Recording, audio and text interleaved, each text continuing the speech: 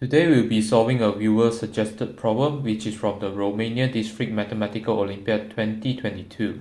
So we'll find all functions f that maps from the real number to the real number which satisfy the following relationship for all xy that is being real number. So it is a functional equation type problem. So in this case, we have the following functional equation over here, where in the left hand side, we have the following function, which is f of the inner part is f of y minus x times by f of y plus f of x is equal to y times by 1 minus f of x.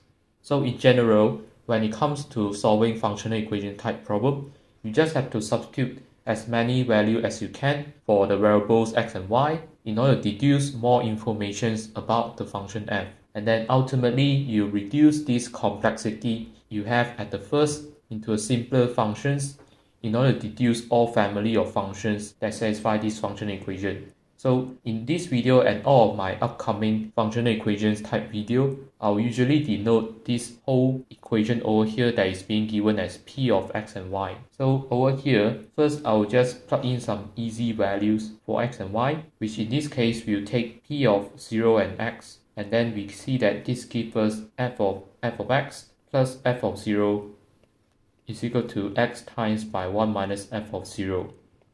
And then now we have two things to consider, where in the first case, you consider the case that f of 0 is equal to 1.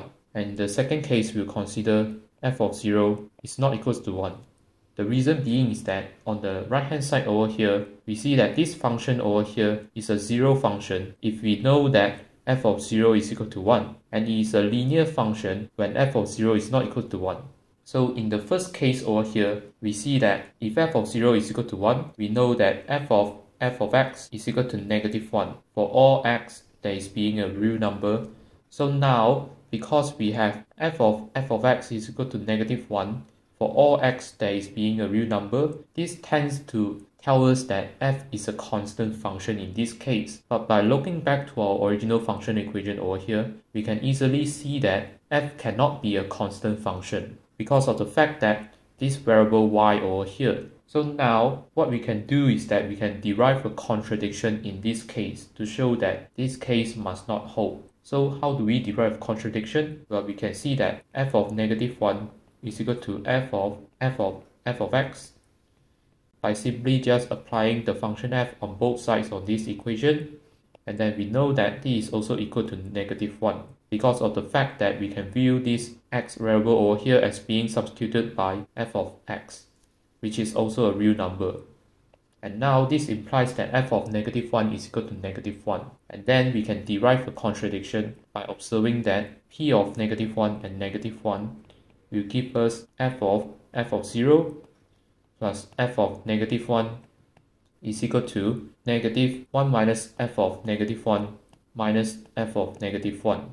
And now in this case, we can substitute this f of negative 1 is equal to negative 1 into here, and also f of 0 is equal to 1 in this case. And in the end, you see that you end up with the following case is that f of 1 minus 1, which is also equal to f of 0, and this is equal to negative 2 plus 1, which is equal to negative 1. And then we see that this implies that f of 0 is equal to negative 1, which is an obvious contradiction. So therefore, this first case must not hold. So this means that f of 0 is not equal to 1. So we'll move to the second case. So in the second case over here, we see that we have that f of x is equal to x times by 1 minus f of 0 minus f of 0.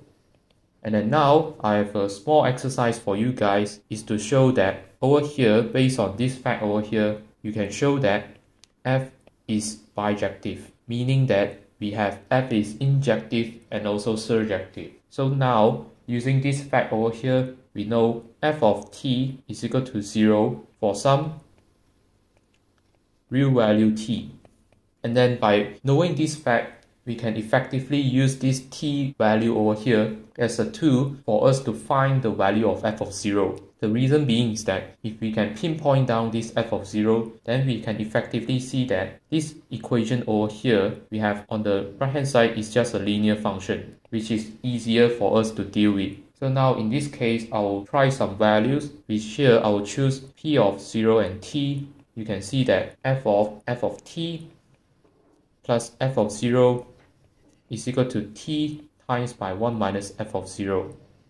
And then now you can see that this whole thing over here is equal to f of 0. So which means that simplifying everything, you can get that t is equal to 2 times by f of 0 over 1 minus f of 0. And then you can use the value p of t and t. So you can get that f of 0 minus t times by f of 0, or I should say t times by f of t, plus f of t is equal to t times by 1 minus f of t.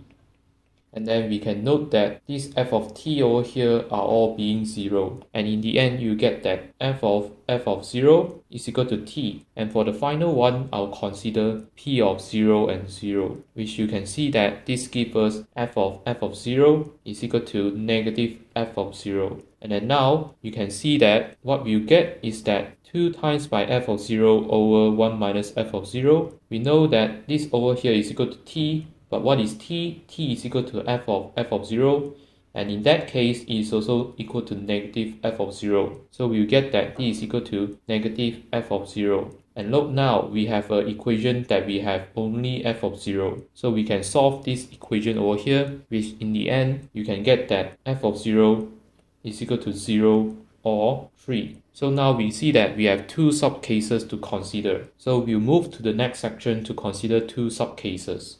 So for the case 2.1, we'll consider a case that f of 0 is equal to 0. So we'll first take p of negative x and 0, which we can see that this will give us f of x is equal to negative f of negative x. And also we can take p of 0 and x, which will give us f of x is equal to x. So this implies that we have that negative f of negative x is equal to x, which means that f of negative x is equal to negative x. And now you can make a substitution about this negative x, where we let x to be negative x, which in this case you get f of x is equal to x for all x that is being a real number. So this is a solution to our functional equation, and this is the first solution to this one. Then for the case 2.2, where we have f of 0 is equal to 3, in our previous section we know that f of t is equal to 0, where we define t to be 2 times by f of 0 over 1 minus f of 0.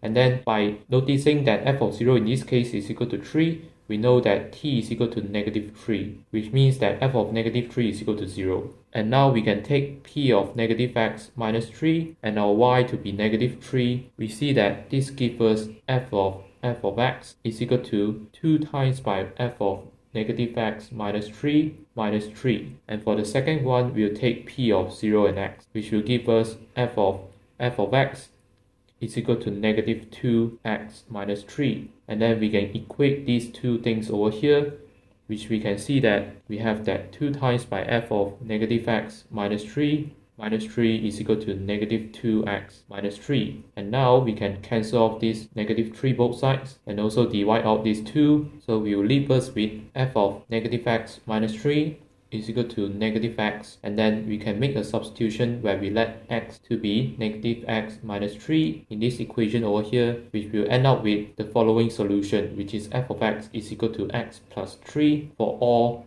x that is being a real number. But now I want you to plug this back into our original functional equation, and I'll leave this as an exercise for you to show that this function over here, which is f of x is equal to x plus 3, is not a solution to our functional equation.